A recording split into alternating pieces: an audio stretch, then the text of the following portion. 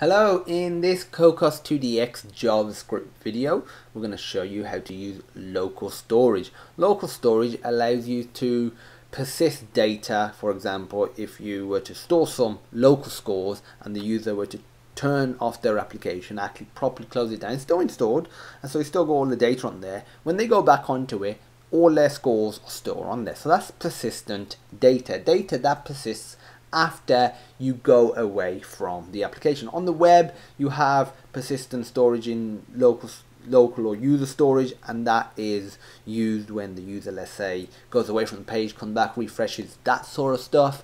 And it's a really powerful feature, but really simple to implement.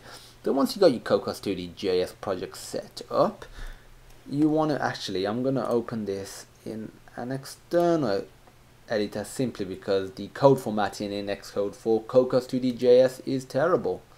So I'm just going to use this. So first of all, we're just going to set some data. To do that, you do cc.sys, which is the system.localstorage.set item, and this takes two values. The two values it takes is the key. You can think of this as the unique ID. It is case sensitive, just bear that in mind. And the actual value you try and store is just used for storing simple values. So basically a number or a text or something along those lines. And to store some data, just put json.stringify. Let's make sure it's spelled stringify correctly. Yep, that's all correct. And in here, put your unique key. I'm going to put key 1. Like I said, this is case sensitive. So if I were to put lowercase k, that is actually referring or setting a different item. That's the same when you get the data as well. Now we're going to do json.stringify. Simply put the data that you're putting, though we're stringifying it. Once we actually retrieve it and put in a variable, we can treat it like we would a number, for example, and we can easily manipulate it in JavaScript. So I'm going to put 67. I'm going to do var value equals json.parse.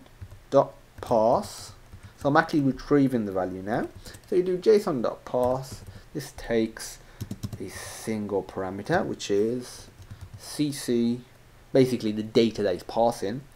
We do cc.sys.localstorage.getItem this time, and this simply takes one parameter, which is json.stringify, and the actual key that you want to get the data for. Just put key 1. Finally, we're going to do cc.log and print out the value. So if we save that, go to Xcode, run this in a simulator. As you can see, it's logged out the value 67. And to illustrate my point of it actually being persistent data, I'm closing down the simulator. I'm just going to comment out this line which sets the data. So the data's already been set, because if this wasn't persistent data and I were to try and retrieve some local storage, it wouldn't get the correct value. And as you can see, it's got the correct value. And just to illustrate it a little more, what I'm going to do is go to the home screen, just delete the application, which is Cocos Learning.js, which is this one right here. Delete.